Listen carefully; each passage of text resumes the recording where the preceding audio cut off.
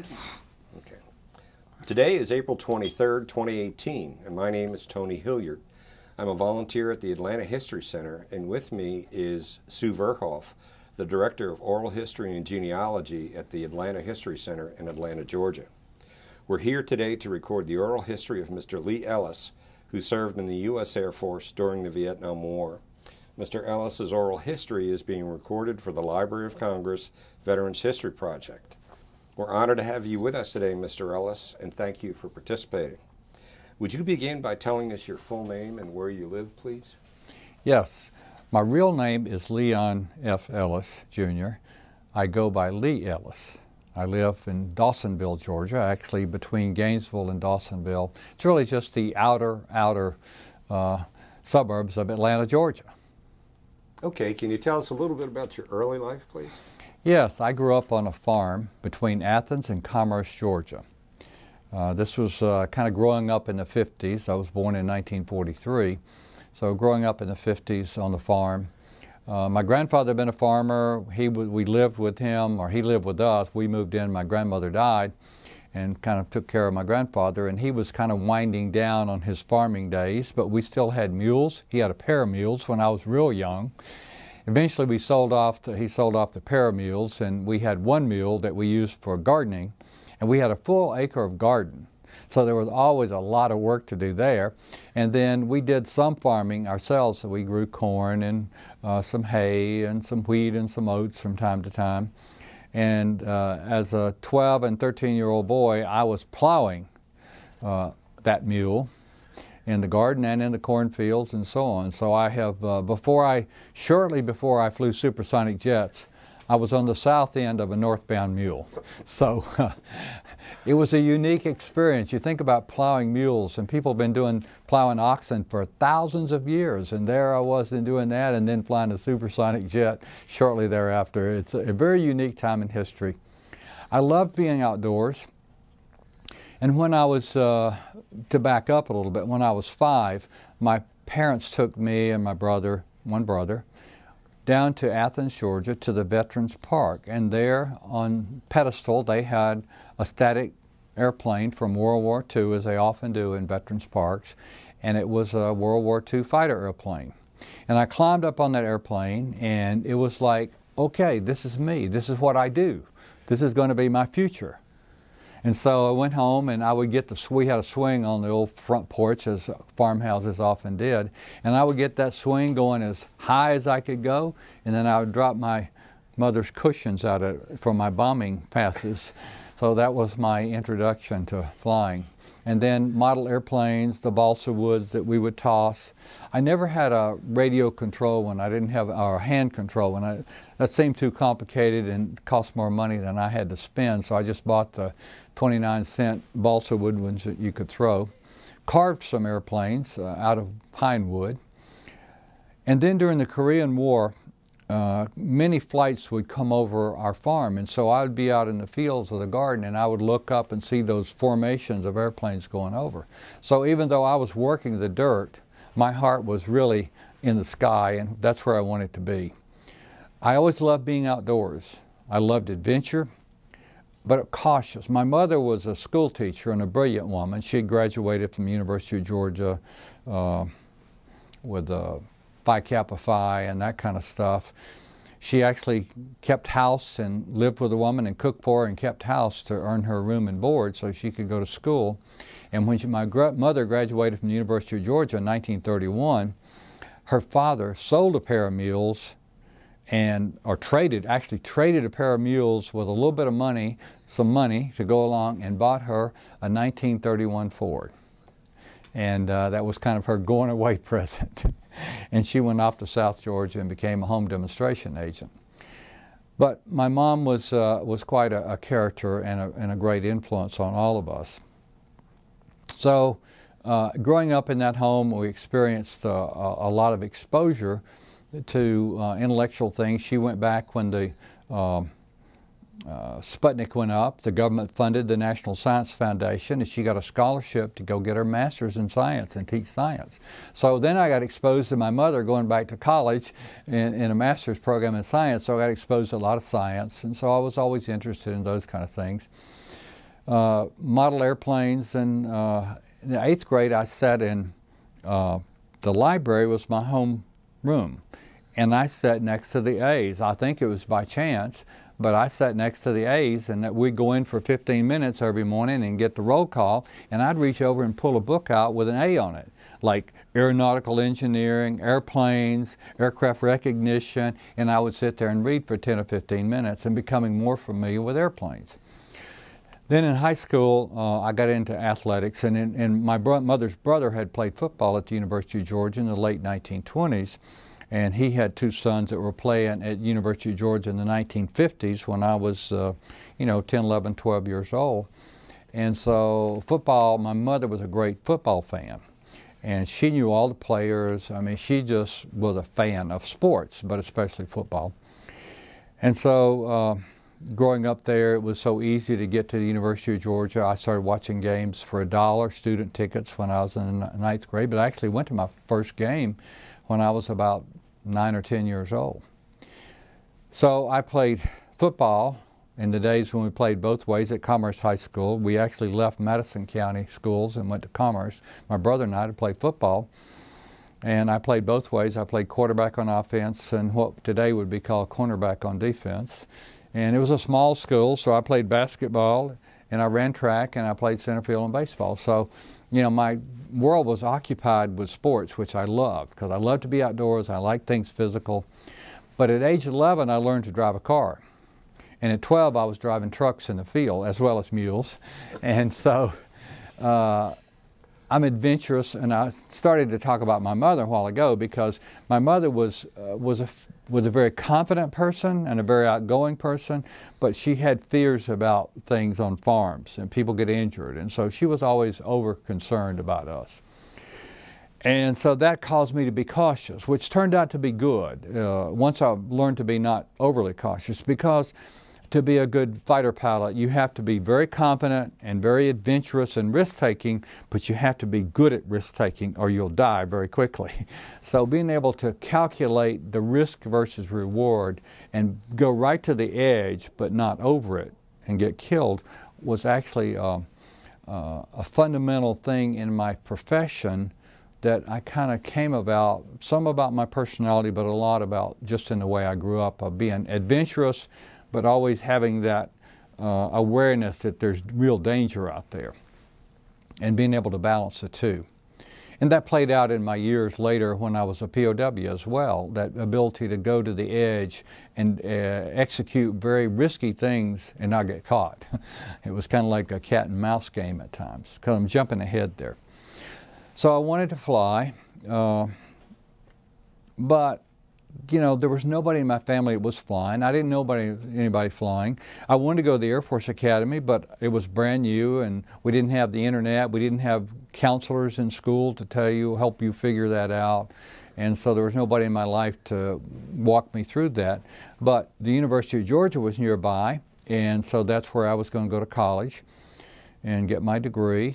But quick as I got in, of course, it was, and you had to be, back in those days, a member of some ROTC for 2 years. That was a land-grant college rule. So I got in Air Force ROTC, and I really loved it. And at the end of my sophomore year, I was in pre-med, because my brother's brother, who played football, was a doctor, and so I knew about doctors, and it was interesting. There was some risk and adventure in being that, and I liked science. But as quick as the end of my sophomore year, I'd passed the written and the physical. I did really well on the written because I'd been studying airplanes all those years. And so they said, would you like a contract to become a pilot? Air Force ROTC, your junior and senior year, you'll be on contract, and then you get a pilot slot when you graduate. And I said, absolutely, that's what I've always wanted. I just signed right up. And then I headed across campus and changed my major from pre-med to history so I could kind of coast through. I didn't want to, I was not a good student. I never knew how to study, not very disciplined with academics. I was probably ADD and didn't know it because I just couldn't sit down and study very long. So fortunately, from my upbringing and having a good memory of hearing things and seeing things, I was able to get through the University of Georgia in 4 years, which now is not the norm, by the way. They string it out because they're having a good time. They go 5 and 6 years, but I was working my way through school, so I had to get through and get out. 3 days after I graduated and finished the University of Georgia, I entered flight school in Valdosta, Georgia at Moody Air Force Base. And you can't imagine, or you probably can't imagine after hearing my story, how thrilling that was and how excited I was. And whereas a lot of guys were very concerned that this is going to be hard and this is going to be difficult and we got to work hard at this, and Lee Ellis went there to play and enjoy flying because I didn't have any money in college to play much. So now I get a paycheck every month, and I got a nice apartment on base and a paycheck, and I've just bought my new car, and Valdosta State College is 10 miles away. So, you know, flight school was one wonderful year.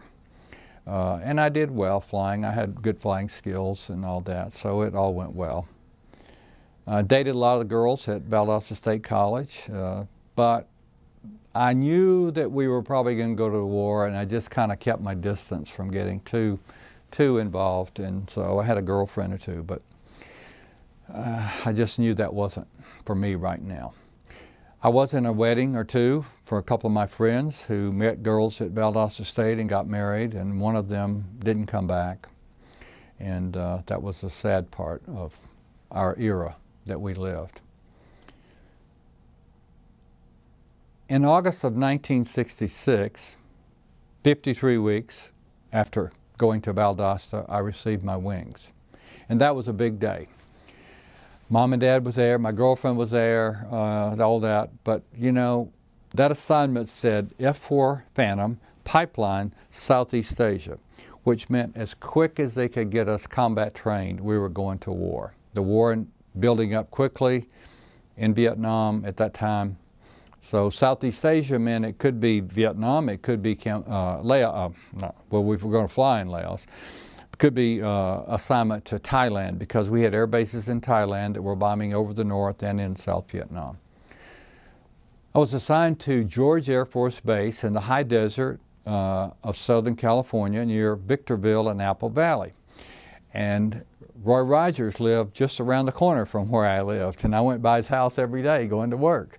So it was a neat place, high desert, doesn't rain much, a little bit cool in the wintertime, wind blows a lot. But we were 90 miles from Los Angeles, maybe an hour and a half, and about 2.5 hours over to Las Vegas. I never went to Las Vegas, but we were right on the main highway that goes from interstate from Los Angeles to Las Vegas. The flying was great. We did everything they did in Top Gun, plus we did the air-to-ground, the bombing and strafing and all that. So it was a lot of fun. We played some golf along the way, and one of my buddies that I met in our survival school and then became close friends with was a guy named Lance Sijon.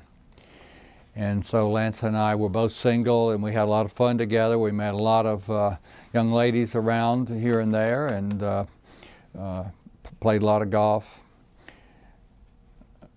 We went off to war together. Lance didn't come back.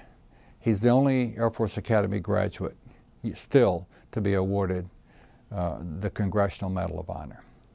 He was shot down 2 days after me, evaded 46 days in Laos where he was shot down with badly injured, crawling 46 days, finally captured, escaped, captured again, brought to Hanoi, and he died in Hanoi about 30 or 40 feet away from me, and I didn't know it was him that was delirious and yelling and screaming until 2 years later when someone through covert communication passed to me the Lance Sijon story, and I realized it was my buddy Lance. After the war, I became good friends with his parents, and Janine, his sister, and I are good friends, and we collaborate, and she's working on a documentary right now that'll be premiered in June of this year about Lance's story, and it's a great story. He's a wonderful human being, a very rare human being, of being both a mission results focused person and being a relationship person, someone we all respected and loved, and he didn't make it, and we honor him, as with all of our veterans from Vietnam. Jumping ahead there, but backing up, so Lance and I were at George Air Force Base, and we had some interesting experiences there. flying, incredible flying. We would take off in the morning in a flight of 4 and fly below 500 feet, below 200 feet sometimes, at faster than 500 miles an hour. And when you're a kid that plowed mules but always wanted a hot rod, it was great. And I listen to podcasts called Ready for Takeoff podcasts, and it's all aviators. And almost all pilots really became infatuated with flying somewhere between the age of 5 and 10. And they never let go of it, and they end up flying. And there are exceptions to that, but that is the rule. So here we are doing what we always wanted to do. I had one interesting story that I'll tell because it wasn't so famous then, but now it is. I met this lovely young lady. There are 2 of them, and both brunettes, both beautiful college girls, and one of them's father retired. She was home for some reason, and so she left, and that left the other one. And her fiancé had just been shot down in Vietnam. He was just like me, except a year ahead of me. He was a class of '64 from the academy, so I'm class of '65 from Georgia. And actually, because I was a distinguished graduate from Air Force ROTC, I got to go to flight school with the Air Force Academy, class of '65, and that's why Lance and I were classmates in flight school and in our training. So she was in shock and trauma, really, in recovery. She dropped out of school to come home and be with her parents. And so we were having dinner at the club one night, and she said, "Would you like to go to my father's retirement ceremony Friday night?" And I said, "Probably not." I said, "I wouldn't know anybody there. They're all colonels and people like that, and I wouldn't know anybody." She said, "Well, he was General Doolittle's co-pilot on the Doolittle raid." I said, "Well, what time does it start? I'd love to be there." So I went, and it was an interesting night because there was General Doolittle, Mrs. Doolittle, and the Cole family. That's Colonel Cole, who's 97 and still alive, or maybe 98 now, and the Cole family. So it was like a kid's soccer game, you know. The crowd is with General Doolittle, and then to be polite, you have to rotate. And then we go to Mrs. Doolittle and talk to her about her gardens at Hilton Head or wherever. And then we go back to the Cole family and talk about his career, and then back to General Doolittle all night long. But it was a great memory that I had being locked up in the POW camp to have met General Doolittle and to be with the Coles. Colonel Cole was quite a guy, and his family was wonderful people. So it was a real privilege, special to be in that opportunity and that particular situation. So we go to Vietnam in the end of June 1967. Lance and I and our buddies got on a chartered Continental Airlines flight from Travis Air Force Base, California, near San Francisco, to fly to Clark Air Base in the Philippines to go through Jungle Survival School, which was a requirement en route to Vietnam. In fact, we have assignments to Ubon, Thailand, which is a good deal because there's no war going on in Thailand, and you get to sleep at night in the barracks where there's no war going on, or in the BOQ, no war, and then go fly and fight and get credit for your missions and all that. Well, we took off and we leveled off, and sure enough, Lance and I, quick as we got leveled off, we're back talking to the flight attendants. We got date with these, we call them stewardesses.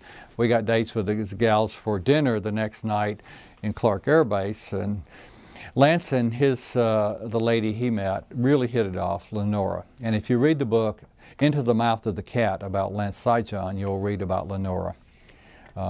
They dedicated an F4 at Mitchell Field in Milwaukee last Memorial Day of 2017. And I met Lenora again for the first time. But she would drop in occasionally at Da Nang as part of her Continental crew. They came over and picked up Marines and took them back home, and we would see her from time to time.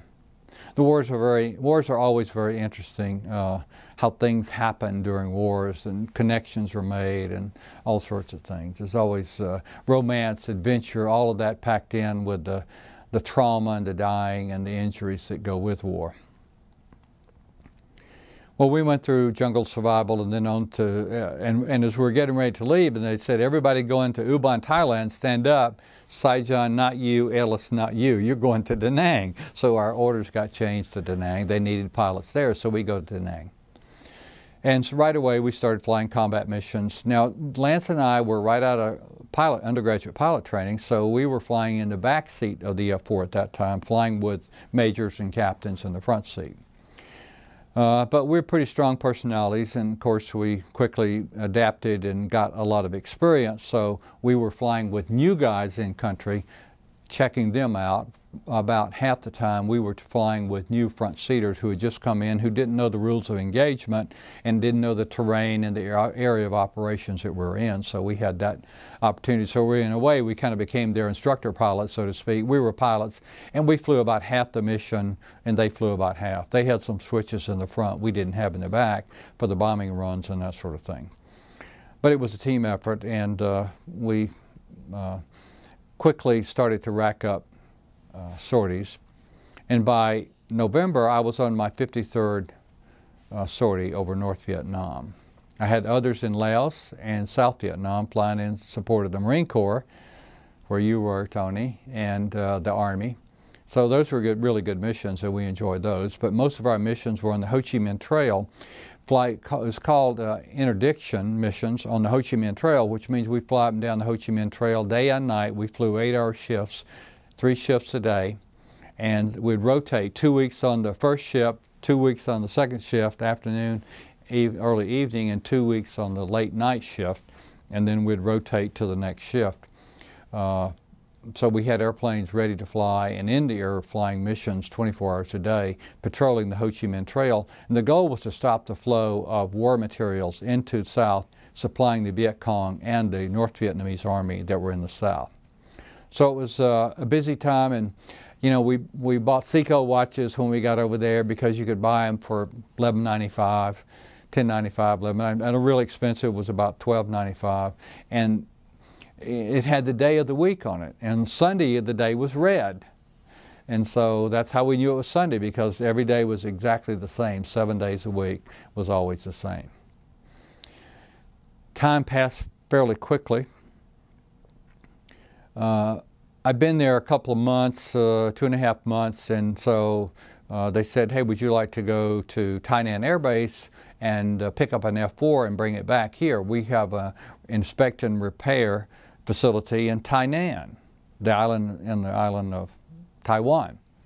You'll go over to you go from here to the Philippines and then fly over there and pick it up. So I did. It was a nice trip, you know, way to get away, kind of a little R&R away from the base and away from combat. So I went, a major and I went over. We had a really good time, picked up an airplane, brought it back. And I get back, and I've been back for a few weeks, and Lance says, hey, Lenore's coming to Bangkok the first week of November. Let's go. I'll get her to get you a date. Let's go to Bangkok. And I said, Lance, I just was gone for about 10 days. I got to get my counters so I can stay abreast of my peers and go home when they go home. And he said, well, you know, I didn't go on one, and I'm going to Bangkok. I really wish you'd go. And I said, no, I got to stay here and fly. Okay. I go, he goes to Bangkok first week of November. I go down on the 7th of November. He gets back that afternoon and finds out, well, the next day, the 8th. He gets back the 8th and finds out that I've gone down, and then he goes down the next day. Now, the report says that I was shot down by anti-aircraft artillery attacking a gun site, which is all true. But I'm convinced that the airplane, well, the airplane blew up the minute the bombs came off the rack. We, you know, as a pilot, you feel the bombs. They, you know, we had 750-pound bombs come off the airplane, and you can hear it and you can feel it. That's a lot of weight, and the airplane kind of rises up slightly when the bombs come off because there's a lot of weight going off. And less than 2 seconds after those bombs came off, our airplane blew into several pieces and started tumbling. And the wingman said the airplane, later, the wingman said the airplane blew into 3 pieces. So it's pretty clear to me that in retrospect, that we were the first of about 10 airplanes that were blown out of the sky over the next 60 days by a new fusing, the FMU-35 fuse that had just come out, and it was electronic.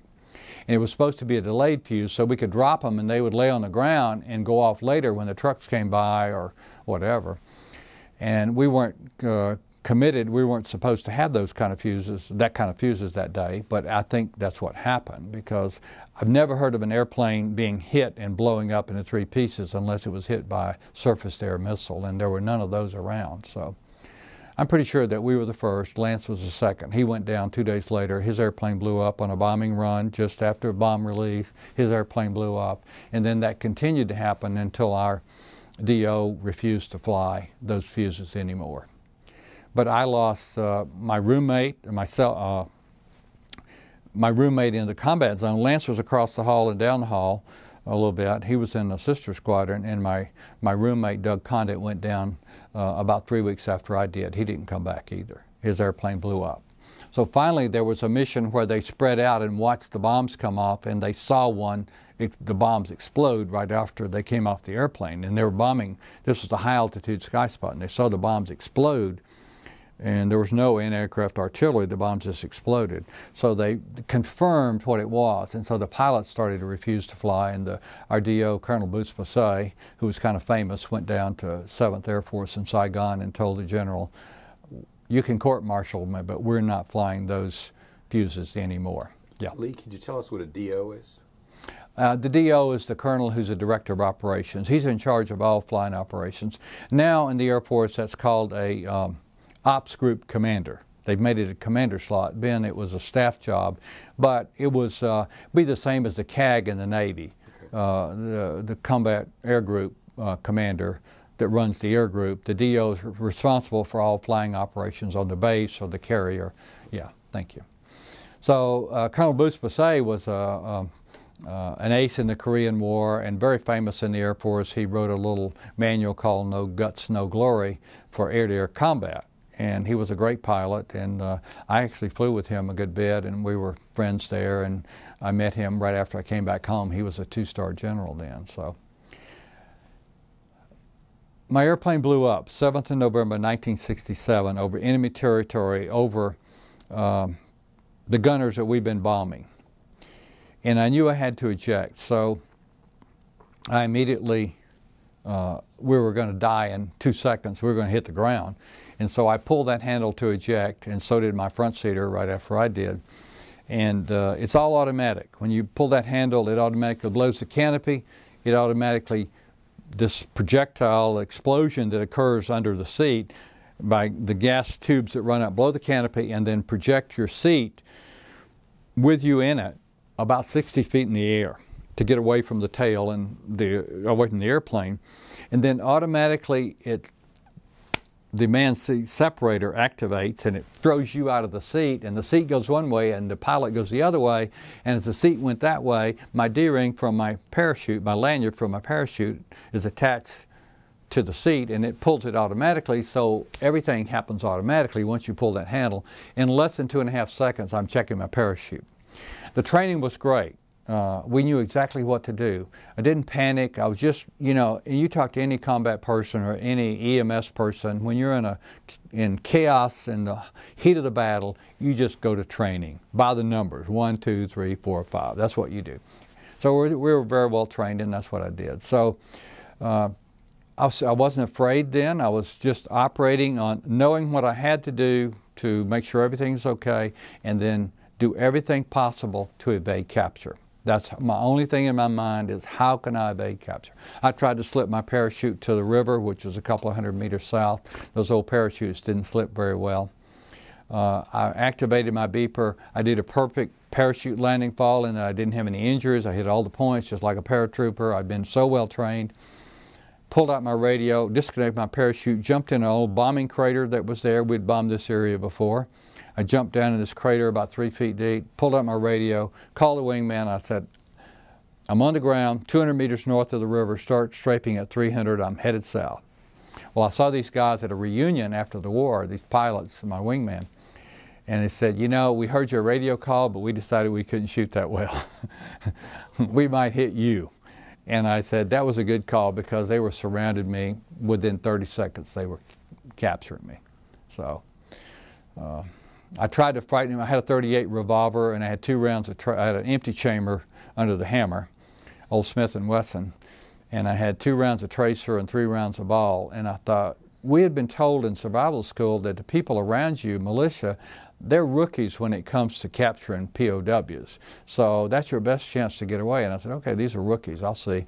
So I fired a round of tracer right over their head, and I said, get away, get away. And I fired that round of tracer.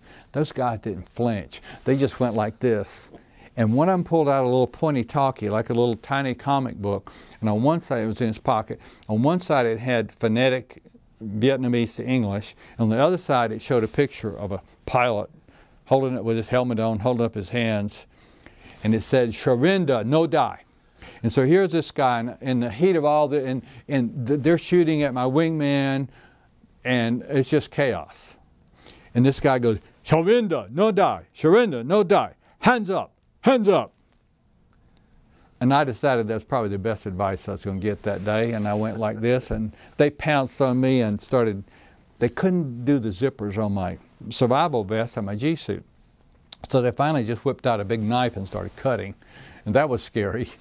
And of course now it's all over for me for right now as far as getting away or resisting. I'm just totally out of control. And that's when the shock hit, the fear, the shock, the trauma of what, you know, it's like, what is it, what kind of, in that movie, what kind of story have we fallen into? I think it's C.S. Lewis' story, the Tales of Narnia. What kind of tale have we fallen into?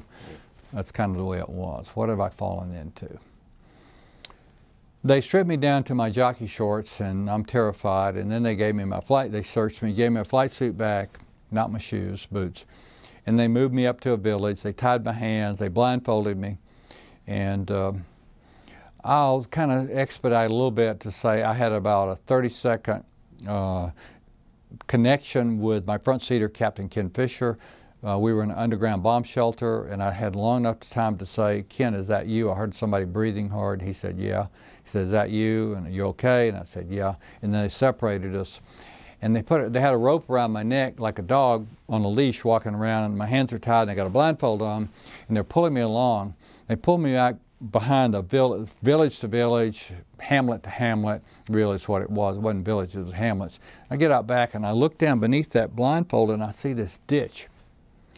And my mind flashed to stories about the Korean War where the POWs have been taken out back, in some cases, and just shot in a ditch and covered up. And I thought, oh, this is how it's going to end. So in a moment of pure panic, I'm about to die. I just turn, I think, the only thing I can think is I'm going to face him, face on, and he's going to have to shoot me face on. He's not going to shoot me in the back. And I turned around and I threw my head back so I could see up under that blindfold a little bit. And here's this guy with this gun like this, and they're yelling and screaming. And one of them grabbed me and spun me back around facing the ditch again. And same thing, it's like, I'm not going to be shot in the back. And I spun back around. And oh, they just went crazy. They're yelling and screaming and cussing in Vietnamese. And another guy grabs me and spins me around again. And this time he kicked me right in the butt. And I got overbalanced. And like we used to do on the farm, I just did a flat foot jump. The ditch was only about this 2 feet wide. And I jumped over the ditch. And when I did, they jumped over and started laughing.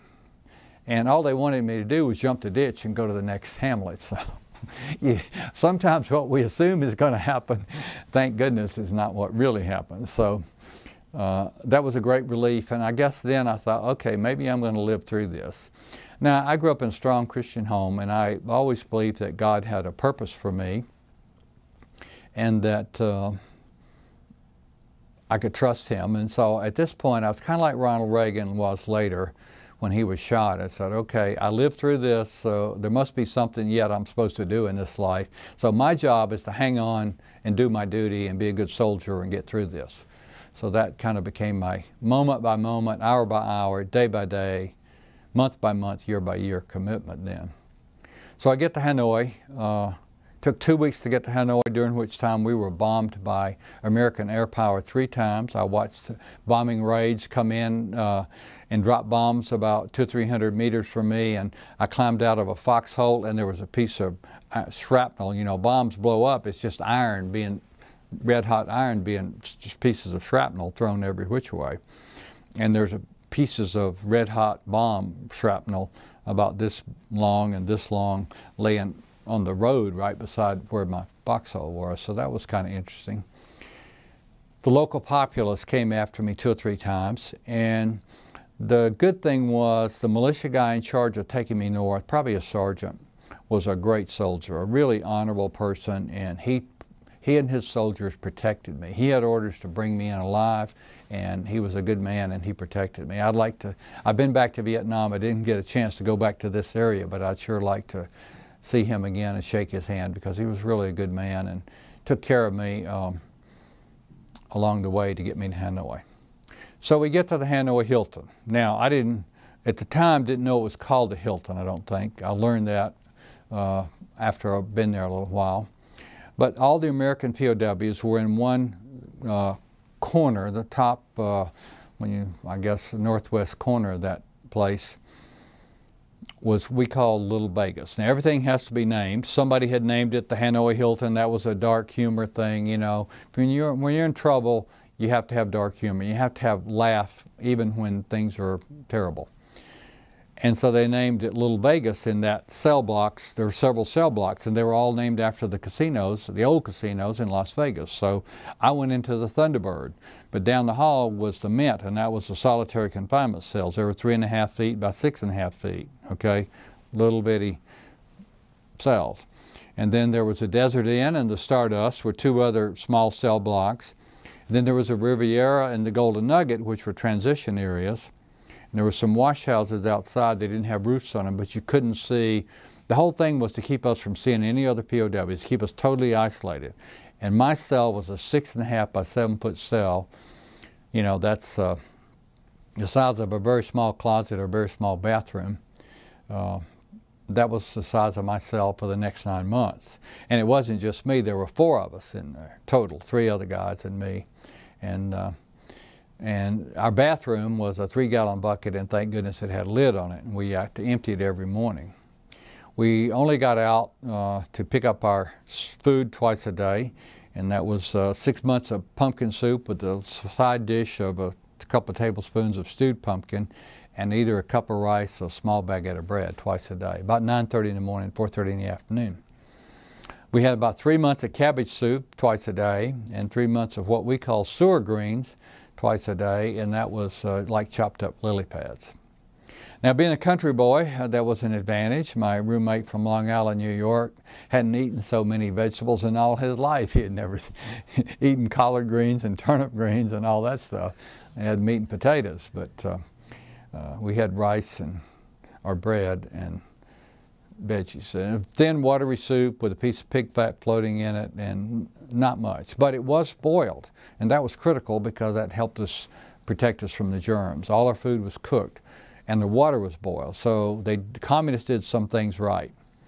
And the thing I think to understand about the Vietnam War is the problem was the communists, not the Vietnamese people. We all loved Vietnamese people. They were wonderful people. And I met a family on the way north and stayed in their home one night, and they were wonderful people, you know, just like people in Georgia or anywhere else. So today, some of my best friends are Vietnamese people living in this country. And when I went back in 2016, you know, Vietnamese people are wonderful, just like every country in the world. Wonderful people. So that's kind of gives you an idea of my initial shoot down and capture and arrival in Hanoi. Now, during those next 9 months, I got there November the 21st, just before Christmas, just before Thanksgiving, just before Christmas, and there was a lot going on. They were capturing a lot of people. The fall of 1967, Operation Rolling Thunder was at big pace, and they were shooting down and capturing a lot of people. So they were busy. The interrogators were busy in processing, interrogating a lot of people. So I didn't get really interrogated much of any serious consequences until after the 1st of January. And they were building up for a big PR campaign at Christmas time to get some photographs, photo ops, to show the world how well they were treating us. So they did serve us a special meal, and some guys, the Catholics, all got to go to Mass downtown. They blindfolded them, put them in a truck or a van, hauled them down to Mass, a few of them, maybe 15 or 20, downtown to Mass ceremony, where the Catholic priest lectured them about participating in the war during the Mass, and we heard some of that on the radio. Now, every cell in North Vietnam, where American POWs was, that had electricity had a we called it a bitch box in it, where 3 times a day we got propaganda, trying to convince us they were right and we were wrong. They also were telling us, right after Christmas, they started telling us that we were war criminals. Well, that was a big shock. We had gone through some pretty good training, but we'd never been told that we're going to be treated as criminals, war criminals. And that was the big shocker, because they told us we were going to be tried as war criminals, and we might not ever go home if we didn't collaborate and cooperate. They didn't say collaborate, cooperate with them and help them in the war, because what they wanted was us to make anti-war propaganda. And that was the battle. We wanted to live by the Code of Conduct, be faithful to our country. The Code of Conduct has 6 articles called the Fighting Man's Code. But basically, you won't surrender of your own free will. You'll keep faith with your country and its allies. You won't make statements harmful to them. You'll keep faith with your fellow POWs. If you're a senior, you'll take command. If not, you'll obey the lawful orders of all those above you. And so that was, and you'll avoid answering questions other than name, rank, service number, and date of birth, because that would get into giving them information. So our goal was to live by the Code of Conduct and deny them any advantage by having us as POWs, because they wanted to take advantage of us as hostages. So it was a battle every day. They tried to destroy our dignity. They wanted to make us bow to every time we saw them, we're supposed to bow, and that was a daily battle. And they would beat us over the head until we'd bow, and so some days we'd bow, and when we get our courage back up again to take slappings and beatings, we'd not bow, and it was just off and on, just like guerrilla warfare going on all the time. But I was called into interrogation, and they wanted me to, well, they brought a 3-page biography to our cells. We figured they were collecting a dossier on pilots, to build a database on pilots, American pilots for the Russians. But they wanted to know everything about our family and how much money our parents earned and what kind of work they did and where we'd been assigned and what kind of schools we'd been to and all this kind of stuff. So, I put down name, rank, service number, date of birth, and left the rest of it blank, because those 4 were the big 4 that we could give and did give. And then they came back and hauled me out in interrogation, and my buddies went too, and I refused to give. And I had a good cop, bad cop. One interrogator's telling me that he doesn't want to hurt me, but the other guy's really bad, and he will torture you and put electric wires on your heart, and on and on and on. So I kept refusing, and eventually it did lead to torture. And it was kind of what we call the humane torture, in that we were put in stress positions. So, my hands were in handcuffs, my legs were in leg irons, and I was put down on the floor, in the concrete floor slab, with my hands above my head. And so, okay, well, that's no big deal. Well, after hours, my hands would cramp and fall over, and my knees would wobbly, and I'd fall over, and when I did, they'd come in and start kicking and beating. So we went back and forth over that for, all night long, and the next day. And finally I decided, okay, I was just worn out from all that, and I couldn't figure out a way to beat them. And I said, okay, how am I gonna win this battle? And I was kind of negotiating with myself, and I couldn't come up with a plan that I could keep going in this forever. So somewhere eventually I'm gonna give in. So my plan was, okay, I'll give in, but I'm not gonna give in. And although I didn't know the company policy exactly on how to fight this battle yet. What came about was about what was later learned, the company policy, so to speak, the guidance from our leaders.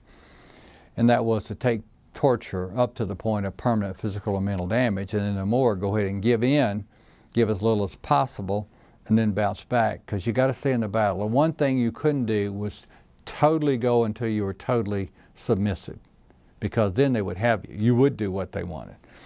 So I gave in, and so I filled out their 3-page biography, and the only thing that was accurate on that 3-page biography of the name, rank, service number, and date of birth was my father's first and last name, and I put down the town where I went to high school. It wasn't actually our mailing address, but we knew the postmaster and the post people in that town, and everybody knew me because it was a little bitty town in Georgia, Commerce, Georgia, and I'd played football. My mother taught school there, my brother and his wife taught school there, and we knew everybody in the post office.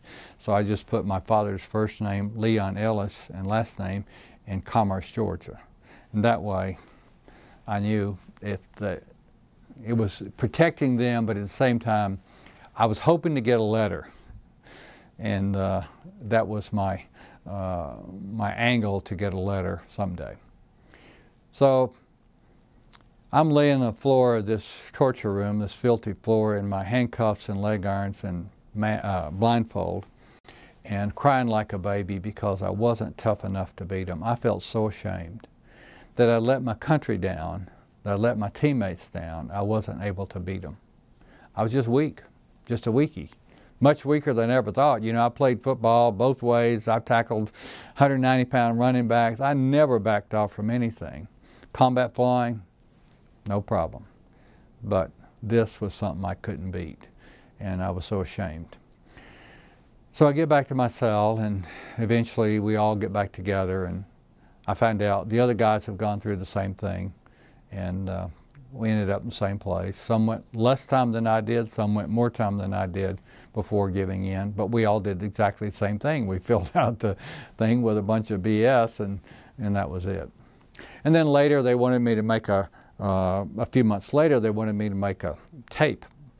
They wanted me to record the news for the camp radio, which I went through the same thing again, and eventually I agreed to do it again.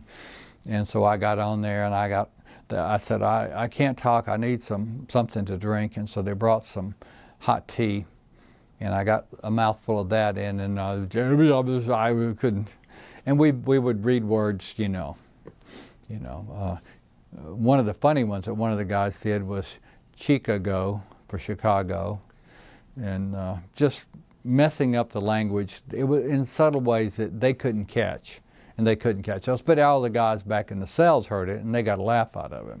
The best one was one of the guys, Alan Brudnow, who was a brilliant guy from MIT, and the Northeast guy, but he went through the same thing, and he got on the radio, and he was reading the news about the Paris peace talks and so-and-sos, and our beloved leader, president, is supposed to be Ho Chi Minh. He said, and our beloved leader, President Horseshit Minh. And of course, back in the cells, everybody is just rolling in the floor. So it was that always, you know, they could beat us, but they couldn't beat us, you know. We were going to fight back and not give up. And that's where you had to stay in the battle. You had to always see they were the enemy, we're the good guys, it's us against them. And okay, so you got me today, but you really don't have me because I'm about to pull the string on you. You know, like the one guy was tortured, and to say who was the commander that ordered him. No, who are some of the people in your, as a Navy guy, who are some of the people in your squadron that refused to fly combat missions against North Vietnam? Well, nobody, okay? But they weren't going to accept that. So finally, they said, okay, it was Captain Ben Casey and Captain Clark Kent, or Lieutenant Ben Casey and Lieutenant Clark Kent. Well, when, you know, they got out, the peace people, the peace delegation that came over told them that these Americans had made them look like fools, because everybody in America knew that was a joke, that they were basically saying, you know, something's fishy here. And so those guys got tortured and put in solitary confinement for a long time because the peace people ratted on them, basically. So anyway, that was life in the POW camps. But most of the time, so much of those years were hours and hours of boredom, and we had to come up with ways to keep up with time. Well, your mind kept up with the days of the week. People say, how'd you keep up with time? That was the easiest thing. Your brain, I can tell you, I was shot down on Tuesday. I got to Hanoi on Tuesday the 21st. I mean, everything, the days of the week, the months, your brain, there was not many noise going on, so your brain kept up with all that. But we could remember almost anything. You know, when you sitting there hours and hours, kind of like in Unbroken, when Louis Zamperini was in that raft for 46 days, he was able to remember almost everything. And that's kind of the way we were. You take away all the noise and it's all there in your brain. So we would spend hours and hours reflecting. I played golf courses in my head. I went back and played Apple Valley Country Club, Hesperia Country Club there in the high desert of California over and over. The Commerce 9-hole club in Commerce, Georgia, that I'd kind of cow pasture golf course there that was all we had back then that I'd learned in college. Played those again. Spent a lot of time reflecting on myself. You know, I have a pretty strong ego, very confident, fighter pilot, and thought pretty well of myself, I guess. And in that situation, though, I was able to see my dark side. And I was really ashamed of some of the things that I had done. And, you know, I never did anything bad. But my kind of being judgmental and being kind of, it was kind of a hereditary thing, and a hereditary but cultural thing in my family. And one side of my family was a little bit looked down at your nose at others because they were very well educated on my mother, one side of my mother's side. The other side wasn't. They were all farmers. But that kind of penetrated into my world of thinking, and so I had to really rein myself in and realize who I was and see the dark side. I was kind of lazy, had a lot of nightmares about the war. Those were just battles, but the nightmares about going to class and not having my homework and having a test and not being prepared and feeling inadequate, those were there. And so in a POW camp, I learned to focus, I learned to think, I learned to plan and to think several steps ahead. Eventually we got a chess set, a really primitive chess set. And Captain Ken Fisher, who was by that time my senior ranking officer, taught me how to play chess. And that was a real gift because I learned to think ahead in ways that I'd never done before. I spent, one time spent several days thinking about my 8th grade class and where every person in my 8th grade science class sat and their names and where they sat, just for something to do, mainly because Ms. Jordan, their teacher, had taken up homework and I hadn't done mine. So I got off on that tangent. I spent a month one time deciding, I thought, what am I going to do when I go home? Okay, I know I can go in the military, but I don't need to think about other things. So I said, maybe I'll be a lawyer. And I spent a month thinking about what kind of lawyer I would be and where I'd go to law school. And I would think about it for hours a day, planning, and I would interrogate my teammates. We had a covert way of typing and then later talking through a blanket through the wall in the cells. And I learned all I could about being a lawyer and law schools and all that. And then one time I farmed for 2 months. Now I started with 40 acres. I didn't have to pay any taxes, and I tried to be reasonable in prices for barbed wire and land and fertilizer and all that. But at the end of 2 months, I owned almost the whole county. I had my own feed mills and railroad sidings. But I would work 10 or 12 hours a day on my farm mentally. Some days I'd get a headache from working on it so hard, hour after hour. I have no idea now how I could do that, but I did. But that was normal. Everybody did. It wasn't just me. All the POWs did that. So it's just the human mind, human body are so amazing. We had no medical care. You know, we got sick with the flu in the winter. One time pink eye went through. I didn't get that, but probably 60% of the guys in the camp got pink eye. I didn't get it, but we just the body would just eventually wear it out. Everything that you can get sick from, eventually, usually the body will wear it out. And, you know, our diet wasn't the greatest. In fact, a lot of guys got beriberi. I think I had a touch of it once because I started having a lot of aching in my thighs all the time.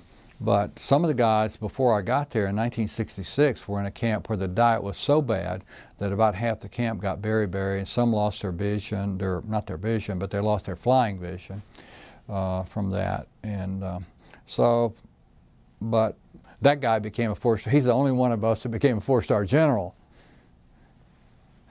Our leaders, we had 3 senior officers that were shot down, 4 actually, that were shot down in 1965. Now I got there in November '67. So they'd been there more than 2 years when I got there. And they were commanders and different senior ranking officers in different camps, and sometimes the same camp, and one would be locked up in isolation without contact.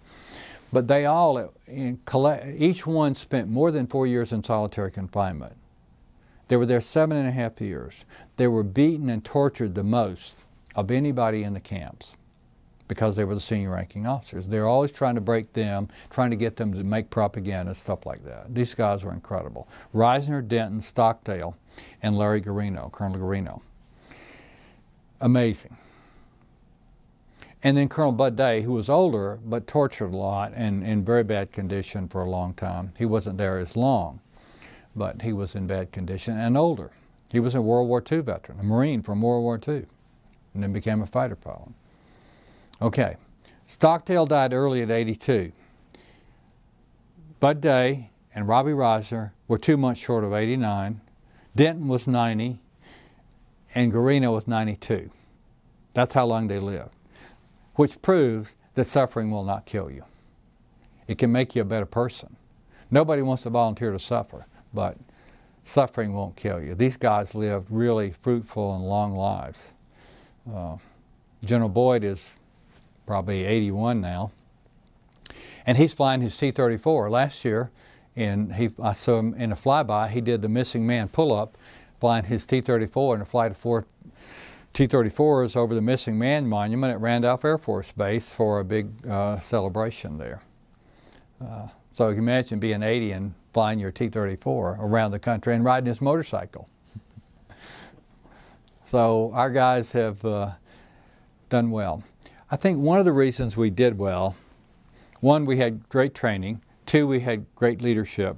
3, we were a little bit of a select group because it was mostly air crews and a little bit older. I was the youngest guy in the camp generally, and I got there when I was 23, just turned 24 rather. So most of the guys, the average age was 30 at capture. So we were a pretty mature group. If we'd been all 18-year-olds, we wouldn't have stood a chance because you don't have the life maturity and the resilience. An 18-year-old doesn't as a 30-year-old. And that leadership made a difference. But another thing that most people don't know that made a big difference for us was when the National League of Families, the wives, especially starting in San Diego and Fort Walton Beach and Jacksonville and Virginia Beach and Phoenix, they started to get together, the MIA POW wives, and a lot of them didn't know if they were MIAs or POW wives. They just knew their husband was missing. They started to get organized. And then, just for mutual support, because they had something in common. And then one of them said, you know, the government has told us to be quiet. It's in our husband's best interest, our son's best interest to keep quiet. So after 2 years, they decided, some of them decided, this is not working. We need to go public. We need to get a movement going to get accountable. We need to find out who is a POW. We need to make the communists in North Vietnam tell us who's a POW and get Red Cross in there to bring Red Cross and letters. Red Cross packages and letters. That was their main thing. Accountability, accounting, who's there, Red Cross letters package. And humane treatment. Because they knew by this time there was some information leaking out that we were not being well treated. So they committed to do that, and Carol Hansen, who was a widow, at that time an MIA wife of a Marine helicopter pilot, she's the one that really started it. Commander Stockdale at that time, his wife was a senior naval officer wife. Colonel Bud Day's wife, Doris, was one of the senior Army, Air Force POW wives down at Fort Walton Beach. They all got organized. And then the National League of POW MI families got going, and they went to, Sybil Stockdale in my book, Leading with Honor, I talk about Sybil, had 4 teenage boys. She rented a house in island there in San Diego and moved to and rented a house in Washington, D.C. as the chairman of the National League of POW/MI Families, and she started meeting with President Nixon and Kissinger and the Department of Defense, and they started putting pressure on. And finally she said, look, here's the deal. In a nice way, either you change your policy and start raising hell about our men and putting pressure on them to give an accounting, or we're going to do it. And so if you don't do it, you're going to be opposite us. You can align with us and come alongside and get on our float, or you can be against us. You got a choice. Well, these guys are politicians. They're not stupid. So the U.S. government changed its policy, and within 6 weeks, the Secretary of Defense, Melvin Laird, was at the podium, beating on the podium, talking about the communist treatment of POWs and lack of accounting and so on. And then along comes Ross Perot, H. Ross Perot, a man in his 40s who had gone to the Naval Academy, graduated about 1954, gotten out, was the top salesman at IBM, left there and started his own company called EDS. Great patriot, and he knew a lot of the POW/MI families in Dallas, and he came alongside with the money because he's a millionaire, successful businessman, and when Ross Perot puts his mind to something, it usually happens. He funded and encouraged the wives, the families, in this operation of the National League of POW/MI Families to the degree that many of them were able to fly to Paris and confront the communist delegates, diplomats at the POW, at the Paris peace talks, where they were negotiating around the square table and then the round table. For years, they were negotiating. And so, like Phyllis Galante was chairman of the National League from the state of Virginia, and she got over 1 million signed letters and petitions, and she took, these other wives did too, big mail bags of letters. This was a PR campaign, and dumped them out in front of the delegates, the communists in Paris, and they got the media there, and they took video and pictures, and this came out around the world. Well, the communists wanted all bad PR against the U.S. That's what they were making money on. All of a sudden, they're getting bad PR. This all happened the spring and summer of 1969. Well, things have a way of happening. Ho Chi Minh died in September of 1969. And it took the Politburo of Communist North Vietnam about a month of meetings and negotiating and jockeying around for them to come up with a new chairman and leader. And the new leadership in Hanoi decided they didn't like the bad PR and that they probably needed to change our treatment and start trying to get good PR. And so that's what happened. Within a few weeks, they stopped all the torture. And the summer of '69 had been hell. The summer of '69, the way to combat the bad PR was they were torturing guys in my camp. I was out at Sante, the camp that was raided in the fall of '70 by the Special Forces.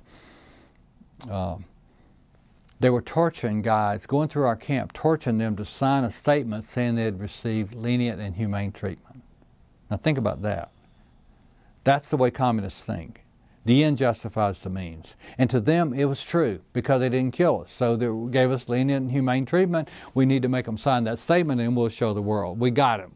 We'll blackmail them basically with this, or we'll combat it with this. But when the communists changed our treatment, they stopped the torture for the most part. There were a few occasions here and there when somebody was beaten or tortured, but for all practical purposes, we went to live and let live. And that Christmas, we got to write our first letter home, a 6-line letter, the Christmas of 1969. 6 months later, I got my first letter, the summer of '70, and they started to get packages. So the amazing thing is that this group of mostly women, supported by Ross Perot and the citizens of this country, took action that changed the policy of the U.S. government, changed the policy of the communist government in North Vietnam,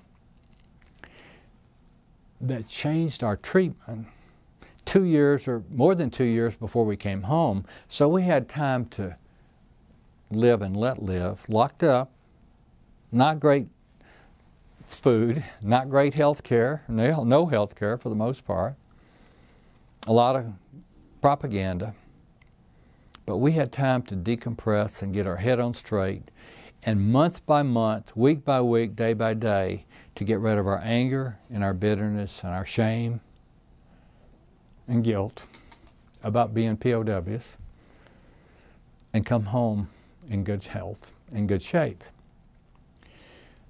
Our PTSD has been fairly minimal. I mean, most of us probably have had a little counseling along the way, and it's been helpful.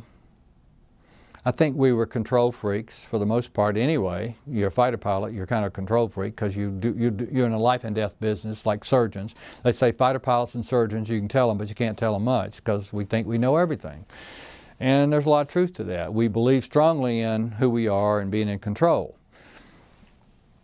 But our ability to be successful after we came back and to have good lives and good marriages. Most all of us have had very successful marriages. Most of the guys who were single got married within 2 years. I met my wife a year after I got back, married 7 months later. We've been married going on 44 years. Now some of that is because she's a marriage therapist. That's helped a lot. But a lot of it was because I worked through a lot of things to become a better person, and I learned to live with somebody else 24 hours a day, 7 days a week for years. I mean, I lived with Ken Fisher for 3 years. And the only time we didn't see each other all day long, 24 hours a day, was when we were in interrogation or torture. So we learned to put up with another person's idiosyncrasies who was different or similar, and we're a very competitive group, so you can imagine what that was like. But we actually learned to get along. So I think the story of the families, of course, they suffered the most, they always do. But the organization, you know, these weren't paid leaders. These just got together, and the leadership they exerted to change our culture, to change our treatment, and enable us to come home the way we did. You know, we've had congressmen, senators, preachers, doctors, lawyers, business owners to come, you know, generals. We had 17 flag officers to come back out of that group, generals and admirals. And a lot of us made colonels. So, you know, at our 40th anniversary, we were sitting around the table there in San Antonio, where we had our 40th anniversary for the POW group. We used to have anniversaries every 5 years, then we went to 3 years, and now it's down to 2 years because we're dying off so fast. You know, we're starting to die off. We're still a lot of us around, but we're dying off, so 2 years works out about right. So, there's about 8 or 10 of us sitting around a big round table talking. And one of the guys said, you know, I would never volunteer to be a POW, but I wouldn't change a thing. Everybody at that table agreed with that. Yeah, me either. I wouldn't change a thing. I would never be the person I am today if I hadn't gone through that. You know, I have a leadership consulting company here in Atlanta for 20 years now. And when I speak, and when 2012 book came out, I became a professional speaker. And so I talk about being the battle to be a results, mission-focused person and a relationship, people-focused person. Because 40% of the population is naturally results-oriented, mission-focused. 40% is born with DNA for relationships. But to be a good leader, you got to do both. And so that's where the battle is. You got to get some skills for the one you don't have to get a little bit better. You can't change yourself much, but you can practice some skills and intentionally have a learned behavior. The other battle is the battle between confidence and humility. Because nobody wants to follow a leader who's not confident. But nobody wants to follow a leader who only thinks about themselves. So there's this battle between results, relationships, confidence, humility. And to be able to fight that battle within yourself and to have the self-awareness and the commitment to fight that battle is an ongoing challenge. And we learned to fight that battle, I think, in the POW camps. And I think that's helped us to kind of stay grounded and to stay in the battle. And we will tell you, we're still fighting that battle. I'll always be working to become a better listener. I'll always be working to not be too controlling.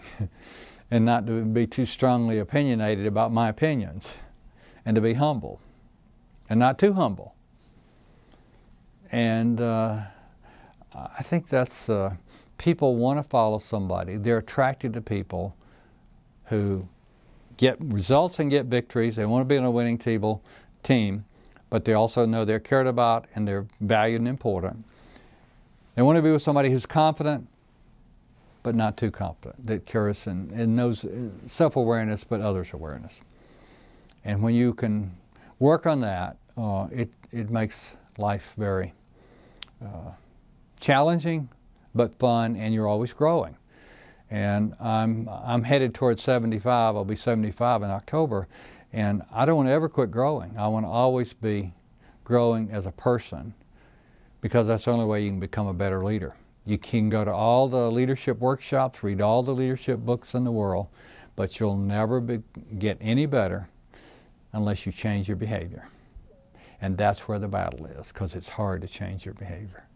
So I tell people, if I live long enough, I could have a job 1,000 years from now, because that's human nature and it'll still be the same. I think I've kind of rattled along pretty good for you. Do you have another area that I haven't addressed? That's an amazing story. I want to tell you that this is probably one of the premier interviews we've had. But at the very end of these interviews, what we like to do is just allow the veteran to editorialize about any subject they want. You've covered a lot of ground in your life and in this interview, but it's, you know, the last few minutes is just for you and what you think, what you would like, the message you would like to leave with people. You know, I have two major themes that I like to revisit in my own life and to share with others. The first one is courage. You can't do anything that's valuable without courage, because your doubts and fears will always take you out. Doubts and fears, you read the paper every day, you listen to the media, whatever you do, you see people that behave in a way, they get in trouble, and then they lie, and then they cover up, and so on and so on. Or they don't come through, they don't do their duty. You think about that in your own life. We all have to do that. And the reason usually is the lack of courage. Our doubts and fears overwhelm us, and we procrastinate doing what we know we ought to be doing. And I mean, I know this as well as anybody, and yet sometimes I find myself procrastinating, doing something that seems difficult. They won't like me, or this seems hard. And I just have to, I catch myself. I've learned to coach myself. That's what I like to do, is coach myself, because that's the best way. I sit down and say, okay, Lee, what is it? What are your doubts here? What's your self-doubt? What's your fear here? I identify it, and then I come up with a plan to do what I call the courage challenge. You take the courage challenge. You lean into the pain of your doubts and fears to do what you know is right. We know what's right. 99.9% of the time, we know what we ought to do. The problem is doing it. So come up with a plan and just start walking into it. Now, if you're it's a highly emotional situation, you may not be able to be objective. In those cases, I go to a friend or my wife or somebody who can be objective, and I say, here's the situation, I'm pretty emotionally engaged in this, I need to be objective about this, help me get my arms around what's the right thing to do. I want to have integrity. What's the right thing? Is this okay? Here's what I'm thinking. Does this pass the smell test? And we sort it through, and then I go do it. I go with a plan, and I just go execute. Usually it's almost never as bad as the fear was to start with. So the thing is, you got to be courageous. You got to cross the river of courage. You got to swim across that. The other thing is mutual support. Fighter pilots, Navy SEALs, Special Forces, nobody fights alone. We got to be in community. The Lone Rangers get taken out. When you start hiding or holding back and keeping secrets, things that you really need to get somebody to brainstorm with you or share your heart with you or just to help you and encourage you, we all need encouragement. And you got to have that team. I have one group of people that encourage me and help me think through in one area. Another group in my business area, I have people I can share anything with and they can speak into my life. You got to have people speaking into your life to encourage you and to hold you accountable if you want to stay on course. I want to stay on course because life's better. You just sleep better, you feel better, you have more energy when you don't have things nagging you down of failure and shame and guilt. I don't have shame and guilt. And if I have the two, I'd rather have guilt over shame. I'd rather make a mistake and apologize than have shame for not stepping out. So I think those are the two. Be courageous. It's the only way you can do, it's the only way that you can live and lead with honor is to be courageous. And number two, you can't do it alone. You got to have a team. And you're in danger when you're all alone. A leader or an individual who's all alone, whether it's a veteran coming back from Afghanistan, that's their biggest problem. They don't have their team around them anymore. And that's one of the biggest issues with PTSD is they don't have that team. We lived for 2.5 years or so with people who had gone through worse than we had, and we could decompress. That was the team, the support team, the community we needed back then. But we all need a community, and I feel very blessed to have one. My wife is a wonderful supporter and blessing. We're very different, but we complement each other in the right ways, and we're aligned on money, politics, and religion. Faith. So we are, the important things we're together on. And then I have friends and others that are there for me, and it makes all the difference in the world. Wow. I mean, this interview has really been very rewarding, at least for us, I think, to hear your story. And we appreciate what you've done and also sharing it with us. So thank you very much, and thank you for your service. I do have one question. I'm sorry. Yeah. That's okay. Can you tell us a little bit about coming home? Yeah, coming home. You know, we knew the war was coming to an end because we knew the B-52s were coming to Hanoi, and we could see the fear in the enemy's eyes, and we were cheering. We had to take some risks here because we didn't want them to overreact, but we knew they couldn't sustain the war with what was happening. And so we thought, well, maybe this will be the end. We're going to see the end. And sure enough, they brought us back. I was up at that time on the mountain camp with no electricity up on the Chinese border. They had taken half of us when the bombing of when the bombing started again in the spring of '72, when the North invaded the South. The U.S. started bombing the North again. They took half of us and put us on the Chinese border like an insurance policy, like if Hanoi gets wiped out, we still got our POWs here in hand. Well, as the agreements were about to be signed, they loaded us in trucks and brought us back. And that was a totally different trip coming back than was going up, because we were relaxed, no handcuffs, no leg irons, no blindfolds. We were just traveling back, and we traveled in the daytime. So we get back and we go to a camp where all of a sudden we see that we're all in that camp. We're captured between August of 1967 and February '68. So we know this is going home group. We've been there 4 or 5 days, and they called us out in the courtyard, and the camp commander came out and said, I am here to tell you that the Paris Peace Agreement has been signed and that you will be going home in the next 60 days in accordance with the U.S. final withdrawal from South Vietnam. You will go home in groups.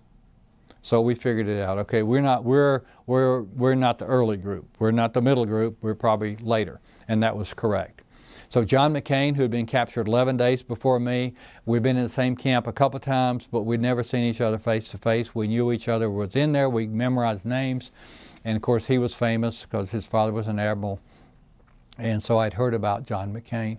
So now I meet him face to face. He can hardly walk. He's had broken legs and broken arms, both arms broken. But he had a great sense of humor, and we were out walking in the courtyard. Interestingly enough, because of over the years, we never wanted to get too high emotionally and be disappointed. because we weren't going to go home. Initially, I could handle 6 months, and I said, I can handle 6 months. I'm going to go home for the July Mexico Olympics. That's going to be my celebration. Well, July of '68, I was still there. And I said, I can make it one more year. '69, the summer of '69, I'll be home because LBJ, the war is going to end. We're going to go home. No, it didn't. Summer of '69, I said, I can make it 2 more years, but it was really more like 3.5. So we've really learned to flatten our emotions. We didn't want to get too far down and get depressed. We didn't want to get too excited and to be disappointed. So our emotions went flat like a table. So when they read that proclamation from the protocol from the Paris Peace Accords about our release, we just stood there in formation and listened. And we turned around. We weren't going to start cheering. We weren't going to give them the photo. We turned around and just walked back into our cells. We could have stayed out in the yard. We just walked back in our cells and started talking about it. Hey, it looks like this may happen, but it's not over yet. We've got to wait and see. And then on March the 14th, 1973, they came in and said, okay, guys, go down to that room over there in the warehouse in the camp. Go over and pick up your clothes to go home. And we went down and picked out a gray shirt and a pair of blue trousers, cotton trousers to wear, and a little jacket and a little ditty bag, and a pair of shoes. We hadn't had any shoes. We'd had tire sandals all those years. Went back and put them on. And about lunchtime, they took us out near the airport to a little park, and they gave us a sandwich and a bottle of beer. And they said, okay, we're waiting for the call, and the call came, and we drove to the airport and got on the 141s and loaded up 3 141s. We had about 30, 40 guys in each one. We had about 120 went out that day on March the 14th, and that was the 3rd big group to be released. There was one on February the 12th, another on February 28th, and this one March 14th, and then one at the end of the month around March 29th or 30th that came out in 4 big groups. So that was coming home. And then we flew to Clark Air Base. We didn't cheer until we got airborne. You can feel the gear come up. We got airborne, and we started cheering a little bit. And then when we got feet wet, that's a flying term, we got over international waters. The aircraft commander comes over the intercom and said, we're now feet wet over international waters. And the stomping and cheering, and we got up and moved around. They handed out cigars and cigarettes. I lit up a big cigar. I'm not a smoker, but cigars are good. I lit up a cigar.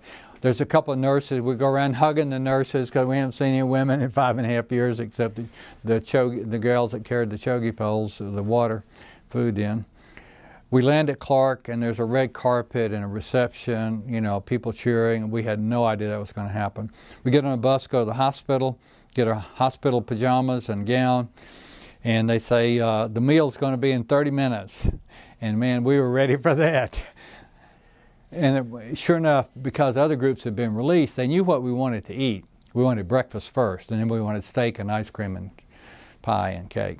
So I went through the line. I got eggs and sausage and bacon and toast and all this orange juice and coffee, and sat down and ate a whole bunch of that. And then went back and got a steak and some potatoes and ate that, and went back and got cake and ice cream, or pie and ice cream, and ate that. And one guy, Leroy Stutz, ate 12.5 eggs and then ate his steak. He was a football player from Kansas, farm boy.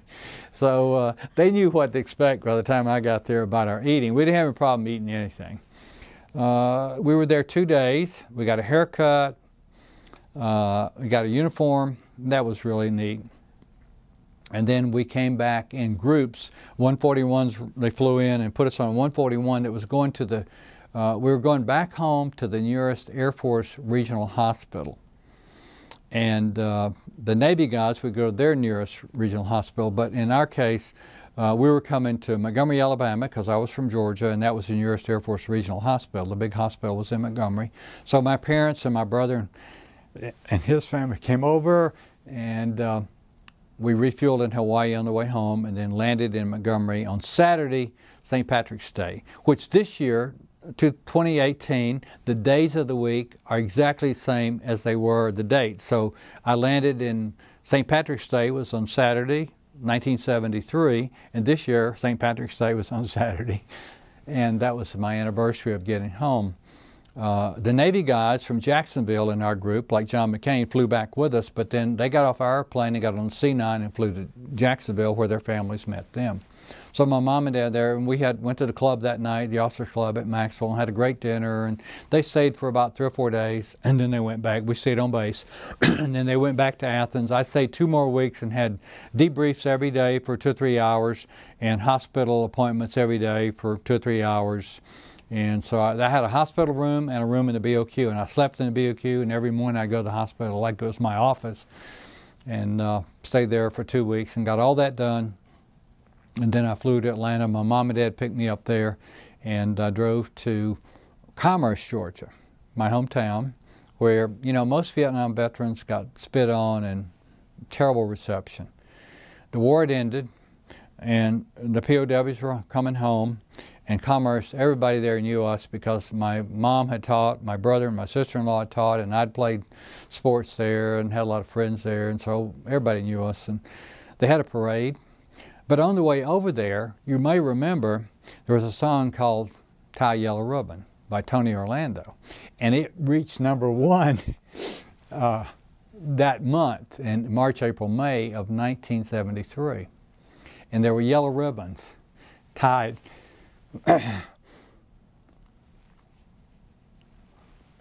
along Interstate 85 from Atlanta. We got off the interstate. It wasn't, well, I guess it was complete. In the old days, you had to get off in Brazelton, but all the way to Commerce, there were yellow ribbons. And then they had a parade, and I was the only one in the parade. And so we'd drive along, and I'd meet people and shake hands, and they're all cheering. And I remembered everybody's name, which surprised them. And they said, finally, you know, we'd stop, and I'd talk to people for a minute or two. And finally, somebody said, "How do you remember everybody's name?" And I said, "Well, I haven't met many new people in 6 years. I've been thinking about you guys," which was the truth. I had thought about so many of them, and the names came back. And went home, and I stayed at home. I'd work on the farm in my parents' home for yards and everything for about 3 or 4 days, and there were some free trips and stuff, and I'd go off and for 2 or 3 days and come back home and work for 3 or 4 days and go off for 3 or 4 days. And the Air Force said, "So you're thinking about going back into flying?" And I said, "Oh yeah, if that's an option, that's where I want to go."